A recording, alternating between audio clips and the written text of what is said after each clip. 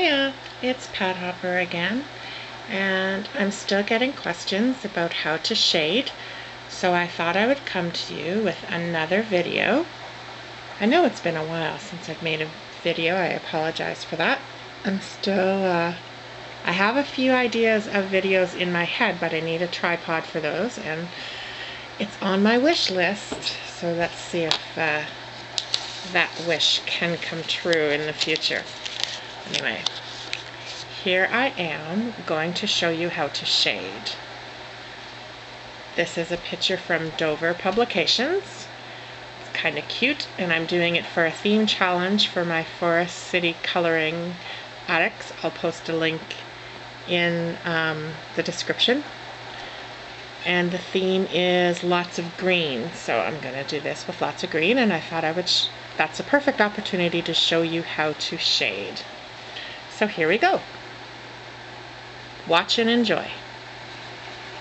Oh, I am using for the middle Crayola yellow green. Can you see that? I don't know if you can see that or not. Crayola yellow green, and this is going to be the center of the leaf.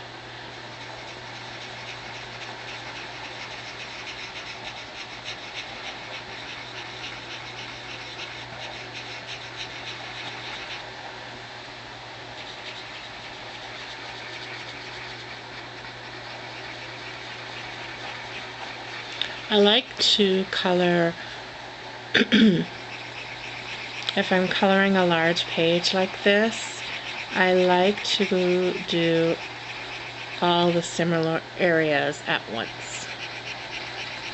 So I'm going to lay down all the yellow green first, and I want that to be in the center of the leaves. And then for the outer edge of the leaf, I'm going to use Crayola colored pencil in green, just plain ordinary green. Okay, and then I'm just going to go around the parts that the yellow green aren't in. And when you use two colors like this that are in the same shade family, and kind of lay them beside each other, you get a shading effect like that.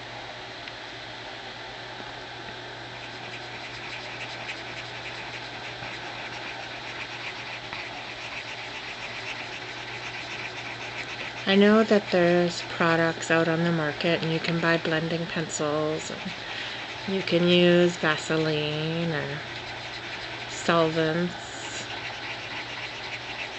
lots of things like that on the market. But really, I want to, I color for relaxation, and I don't want to, excuse me, I don't want to be stressed out about what I can or cannot afford. So I like to use products that are well within my budget, and my budget is almost next to nil. So I use, like, you'll notice that my go-to pencil crayons are the Crayola brand.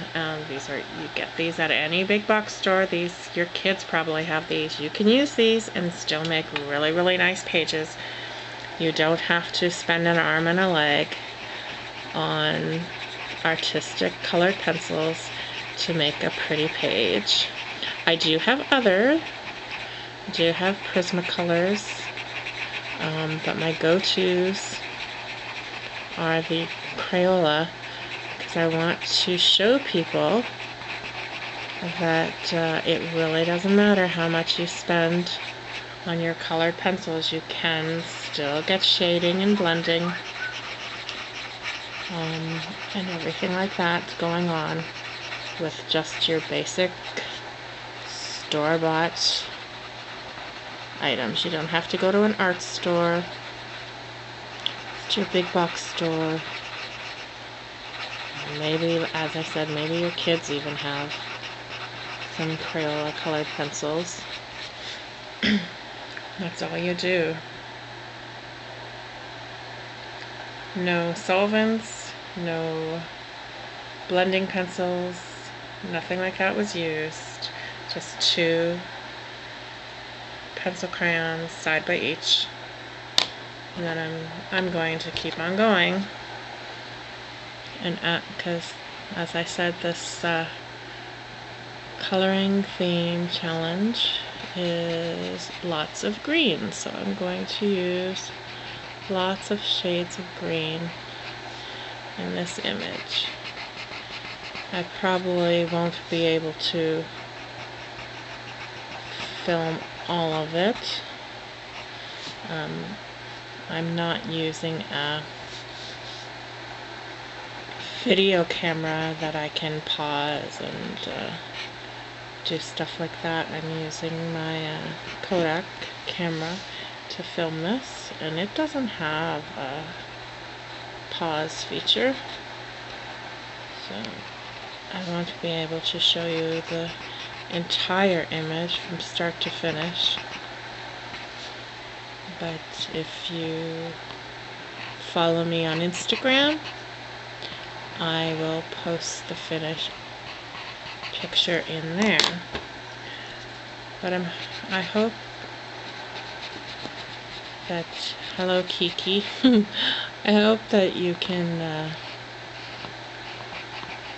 get a gist of what's going on.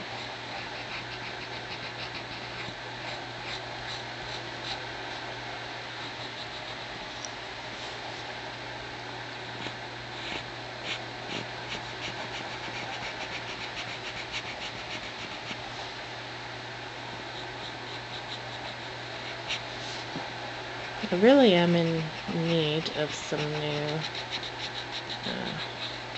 colored pencils. I'll have to make sure that that gets remedied very soon, because they're getting rather small. And they've been around forever, these ones. I've had them in my arsenal for quite some time, so they're almost nubs now. And some of my Prisma colors have been dropped so many times that some of them, the lead, if you can call it a lead, down in the center of the colored pencil is broken, so you have to sharpen it and sharpen it and sharpen it. And that makes me sad to watch the pencil get smaller and smaller. I know a lot of other channels have wish lists and things like that, and their Amazon wish lists connected to their channel, and they have like tip jars and things like that. I really don't want to have to get into all of that. I'm not here to take your money. I want to show you how to color with inexpensive items and still have a very nice page. As I said, you don't even need to purchase books, really. This is a free sample from Dover Publications, and I'll post their information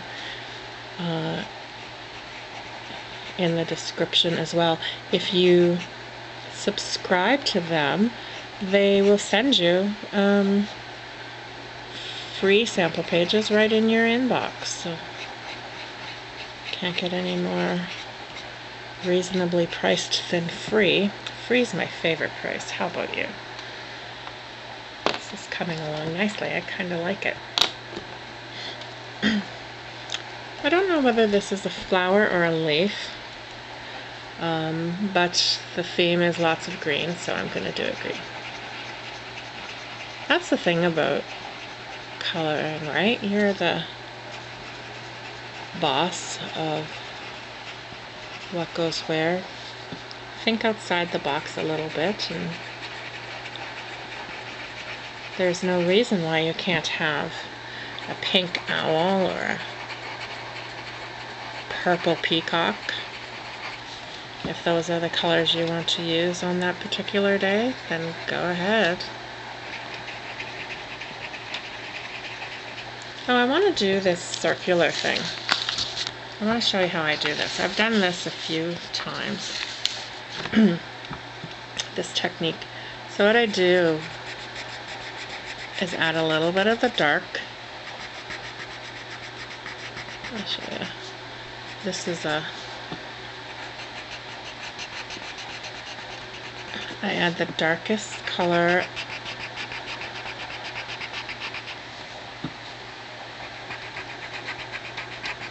and I'm not going to stop in a straight line. I want it to kind of be jaggedy. You'll see what I'm doing. It'll all make sense. Then I'm going to take the yellow green and go in the other areas that weren't colored.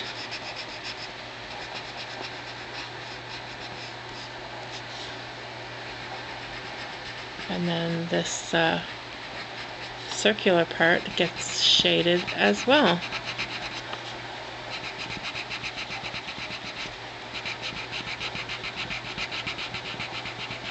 It'll look like lots of shading and stuff was done, when really I really didn't sweat about it. I just kind of laid down two colors next to each other and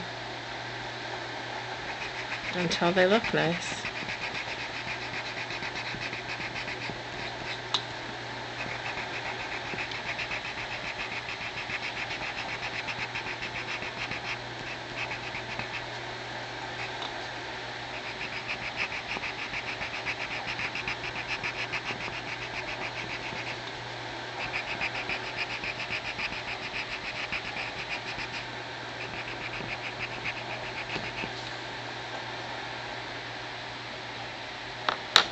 And I think I'm going to grab another color, another shade of green for these things. Oh, I forgot a center.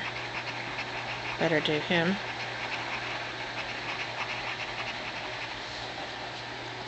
And I forgot another center. How did I do that? I'm talking when I should be coloring. So I'm going to go around the edge here of this, but I'll fill it in with another color. I'll grab another green, I think.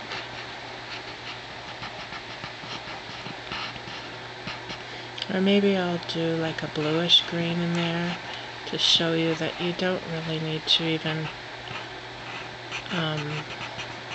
have two shades in the same color family. You can do colors from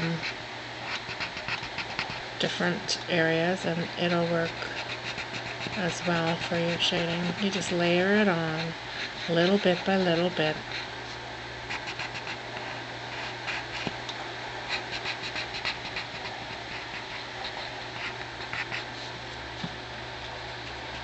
And your first little layer is not going to be, you know, it kind of looks sloppy, doesn't it? Like if someone was tuning in and just catching this part, they'd be like, what on earth is she doing? That looks so sloppy. But you'll see that it all works.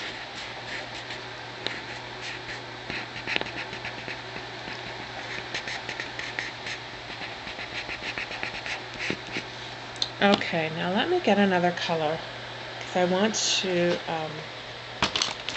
show you that you can use two separate colors side by side, little tiny strokes, and it will blend in nicely. It really will. You just have to trust the design of the material. They're meant to be used together. So what do I want? I would like orange. What do I have? I have salmon. Not the fish. Do I want to use salmon?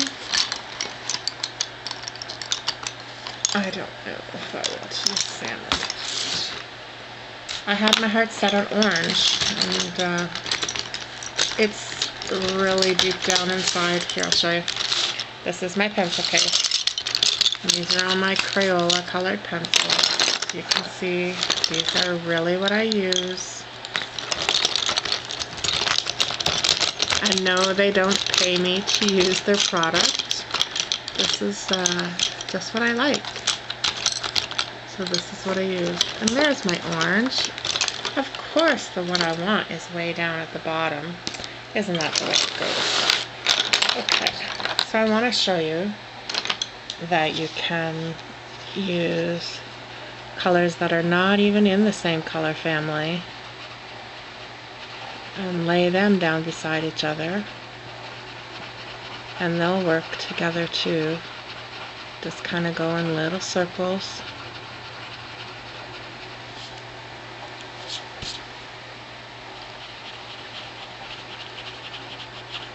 In and around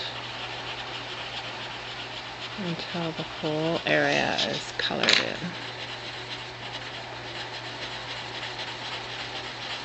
I've never seen an orange flower with green trim, but as I said, when you're coloring, you're the boss of your page, so if that's what you want, go for it.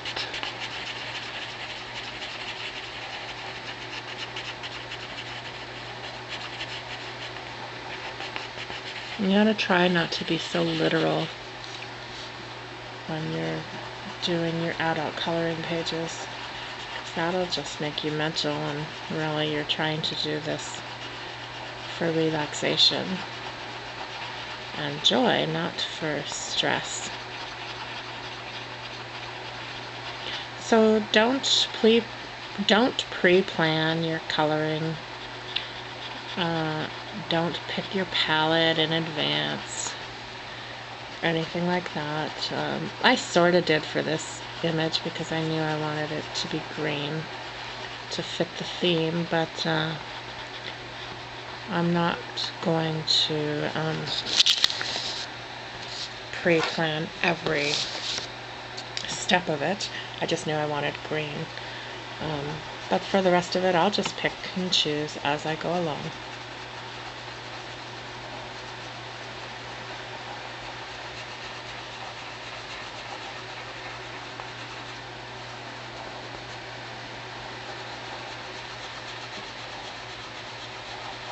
Oh, this is kind of cool.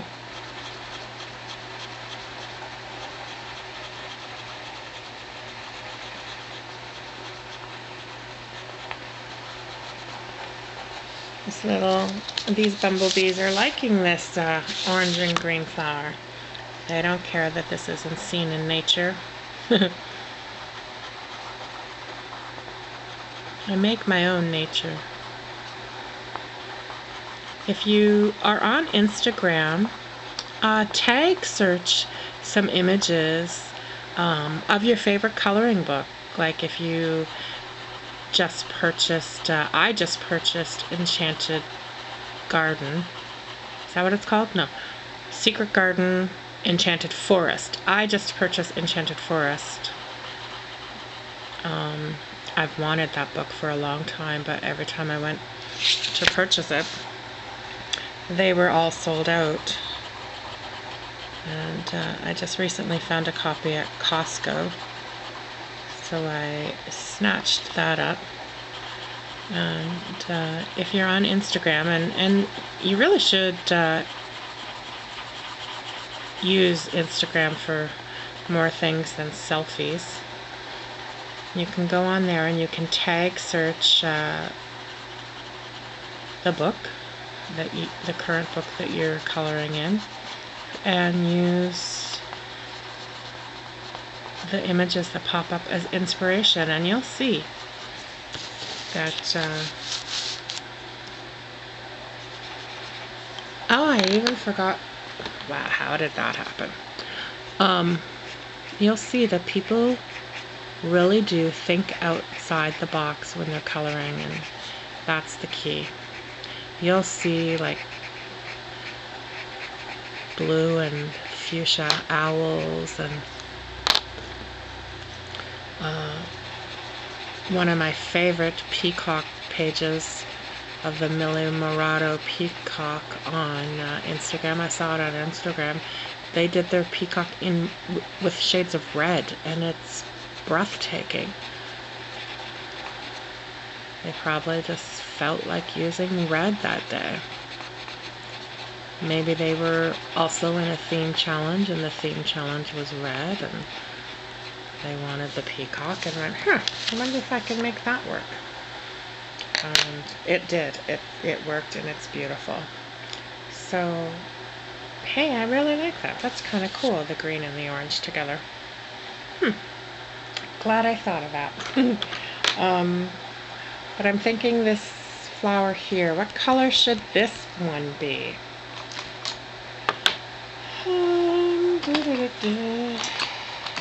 Purple? Did I hear you say purple? Of course you said purple. Okay, we'll do it purple. And I'm going to use Crayola Plum.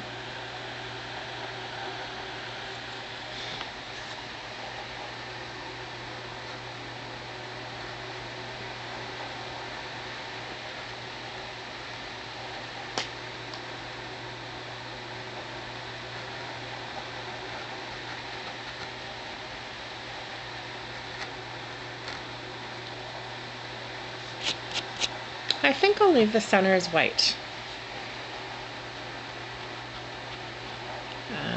That also acts as a little bit of shading. You can just kind of go around the edge like this and leave white bits. Not every inch of your page has to be covered in color.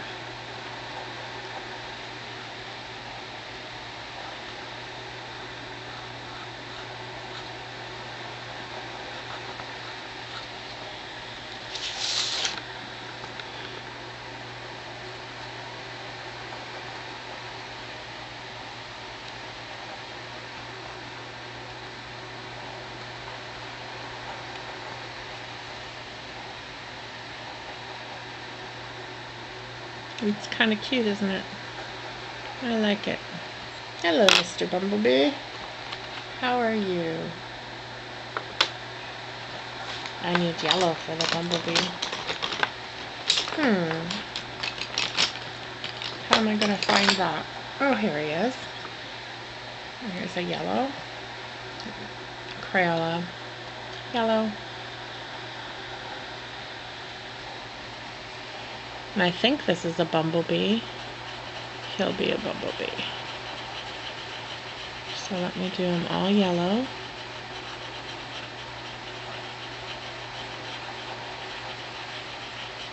And let me get the black.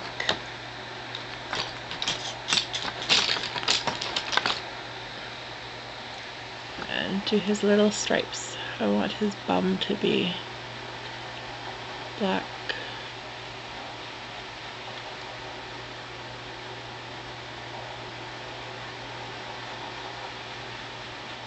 And his head has to be black, of course.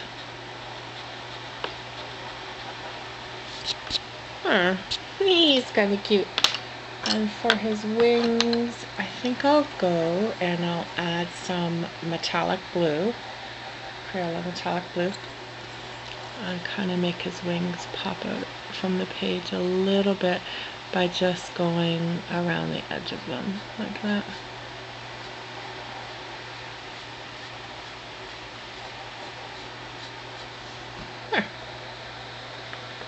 So there's 25 minutes of me coloring.